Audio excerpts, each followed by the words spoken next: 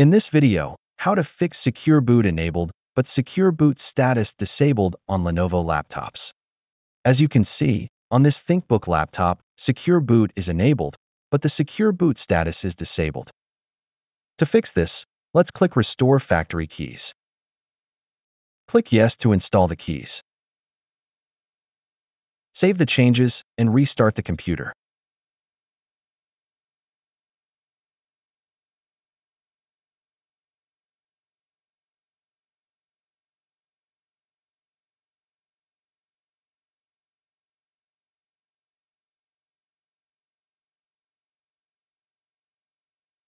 As you can see, Secure Boot and its status are now enabled. Another example is on an IdeaPad laptop. Secure Boot is enabled, but the Secure Boot status is disabled. Move the highlight to Restore Factory Keys and hit Enter. Press Enter again to restore the factory keys. Save the changes and restart the computer.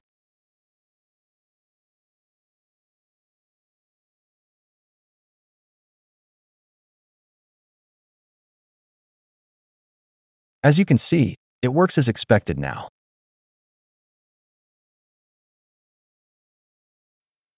On Windows, you can check if Secure Boot is enabled. The first way, you can check it using the System Information app. The value displayed will indicate on if Secure Boot is enabled, off if it is disabled, and unsupported if it is not compatible with your hardware. The second way, you can check it from the Windows settings. Select Privacy and Security. Windows Security. Device Security. As you can see, the Secure Boot is on.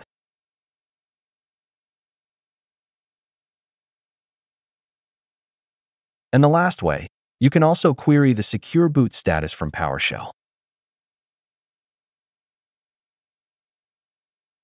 You'll see true if Secure Boot is enabled, false if Secure Boot is disabled, and this if it is not compatible with your hardware. That's it. Thanks for watching. Don't forget to like and subscribe, and see you in the next videos.